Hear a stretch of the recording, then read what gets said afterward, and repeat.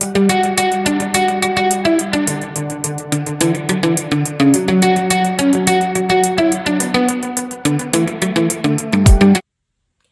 welcome to the Paper Snob. This is Tara. Today I'm going to be working on a 30 days of sketch from March.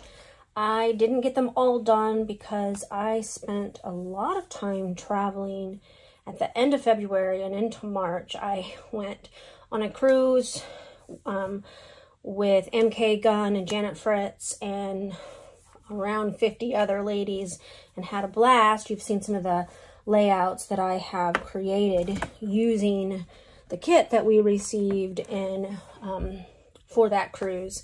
So today I'm going to be working on one of the 30 days of sketches. I'm going to be scrapbooking the photo of my sister and I in the evening when we got off the planes, got to the Airbnb, and was able to go get some food.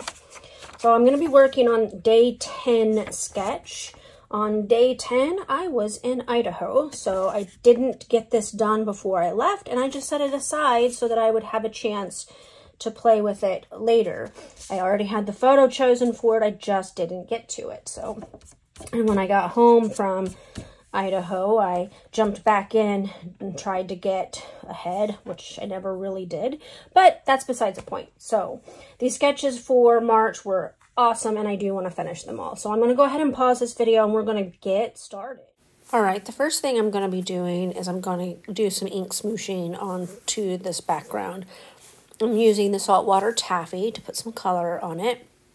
This is the Distress Oxide, and this is one of the colors that we used in class on the cruise, and so I've just been pulling them out and using them at home as well as I complete layouts. Now, I do believe that the saltwater taffy was the Distress ink and not the oxide, but I chose to play with the oxide because I prefer them. And so I have a pile of scraps from the cruise kit. Actually, I have an entire bag full of scraps still.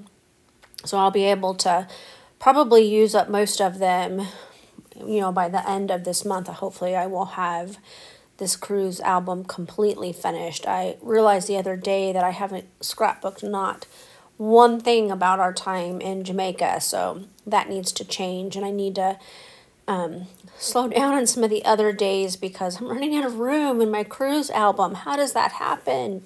Anyway, so I cut this photo mat down to 4 1/4 by 6 1/4, and I'm going to distress the edge, and then I'm going to use my walnut stain distress ink to ink the edges.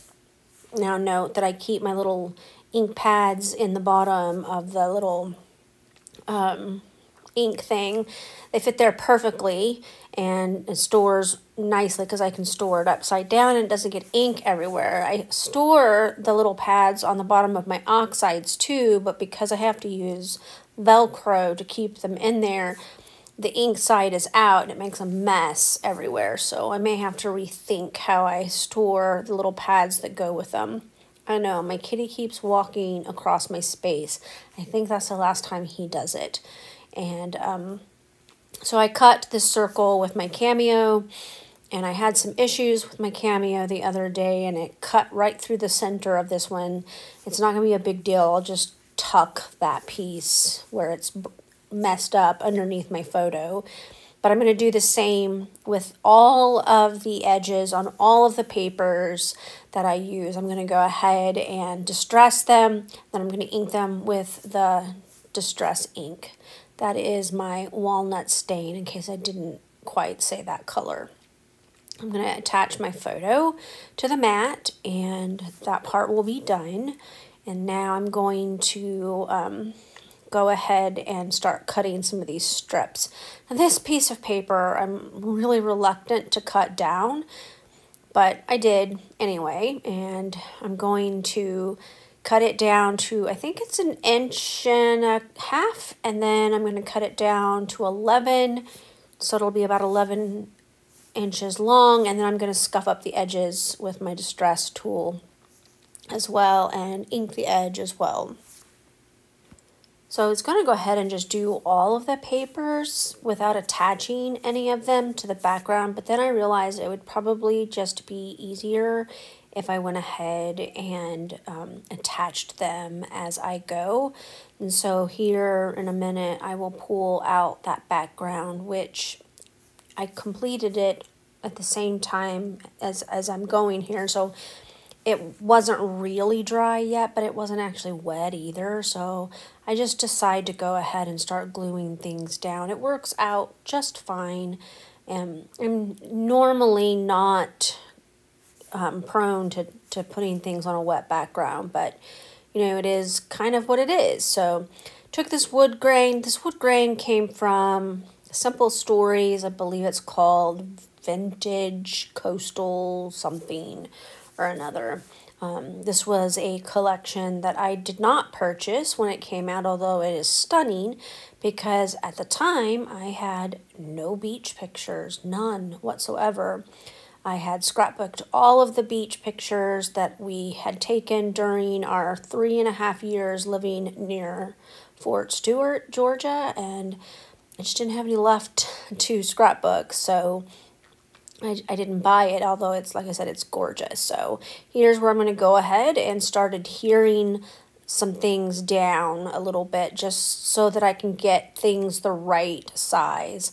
Now, I didn't really measure what was on the sketch. I'm just kind of eyeballing things here, trying to decide what's going to work the best where. And so this piece of paper has, as you can see, has been torn, and so I'm just going to go ahead and tear the edges again, and then I'm going to trim it down until I get it to the side. I think I end up cutting it at least twice, if not 3 times, trying to get it to the right size that I want it to be. And I thought that the torn edges just kind of gave a little bit more texture and depth to the layout, and which works since one side was already torn.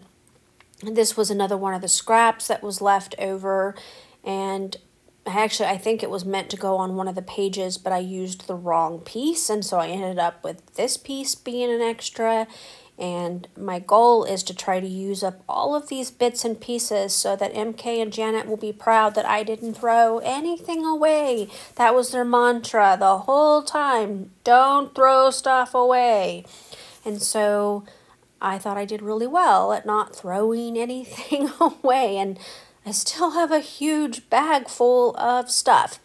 I still have the little smaller inserts that they created for us to do in the class, and I have not created all of those just yet, and so I don't know how much I actually have left over until I finish creating those smaller pages. I created one of them today and put some photos in it, and I created another one another day. It is the one that I created a few days ago. On one side it has slots for you to put like your CPAS and I put some other bits and pieces, and I took screenshots of the itinerary and stuff like that, and I tucked those in the little slots. I'll see if I have a photo that I can stick in here for you so you can see it.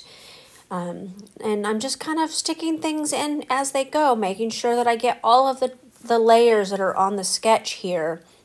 I definitely want to be able to get all of those beautiful layers on Sarah's sketch onto my layout because I really like this sketch. It's an amazing sketch. So what I did here is I cut off some pieces, and I am going to use the text side of it, and I'm going to tuck one at the top and another one at the bottom, giving you the illusion that it is one continuous piece when it's not. It's a good way to use scraps, and I like that it makes you think that I've got a full piece under there when I don't. So I'm pretty happy with the way things are going right now. I'm going to take this piece of corrugated paper, and I'm going to add it in here.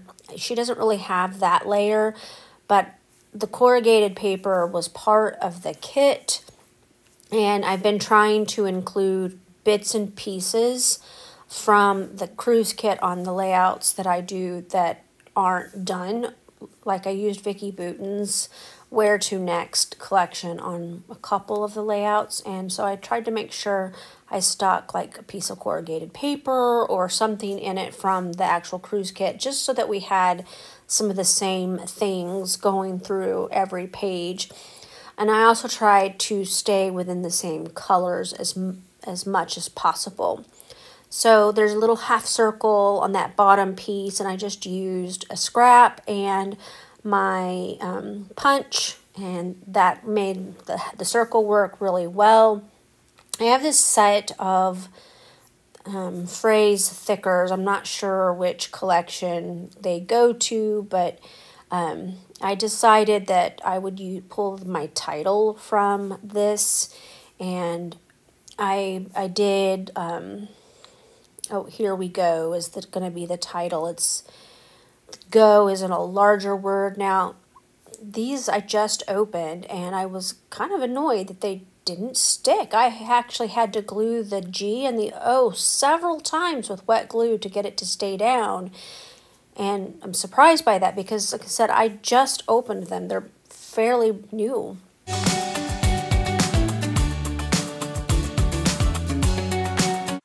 All right, you saw me build this layout. The only things that you didn't see me do is go in and put this little, it was a shaker box mix that I made for Scraplift Crafternoon last week.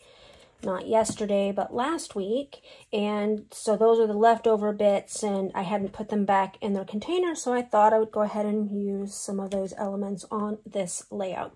I want to thank you so much for coming to my channel today. I really appreciate those of you who take the time to like, comment, and or subscribe. You guys are responsible for building my channel. Without you, I cannot do this. I really appreciate all that you do to help me build this channel. I hope that you liked this video, and I hope that it inspired you to create your own layout and get your own memories into an album. I hope that you have a great rest of your day. Bye.